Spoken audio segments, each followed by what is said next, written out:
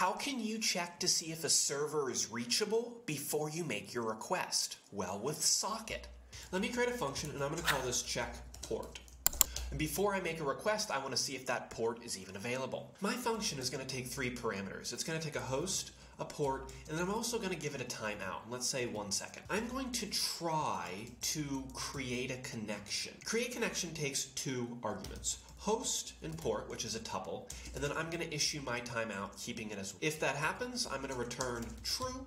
I'm good to make a request, except let's throw an exception. What could happen? Well, I could timeout, or we could just get a socket error, an error that it just doesn't work correctly. I'm just going to return false. On the outside here, I have my server host, so I'm going to check if Google's available. I'm going to print off server availability, call your function, host, port, run your code. Making a request to Google, server availability is true, Google is ready to go.